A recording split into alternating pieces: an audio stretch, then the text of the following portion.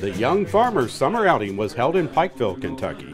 About 280 young farmers from across the state, representing about 54 counties, attended the annual event sponsored by Kentucky Farm Bureau.